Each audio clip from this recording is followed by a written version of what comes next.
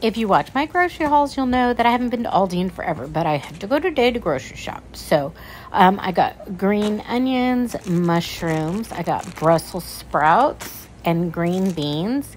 This bag is big enough where I can stretch it into 2 meals. I got bananas, a big bag of carrots, some bread, and some hot dog buns. I got some tortilla chips and some avocados, a bag of cheddar cheese, and I got some lunch meat. This time I got ham.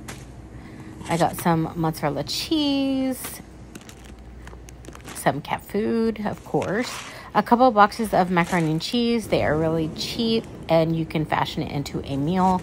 I got some chicken breasts, and we're eating a lot more chicken thighs these days because chicken thighs are cheaper than breasts.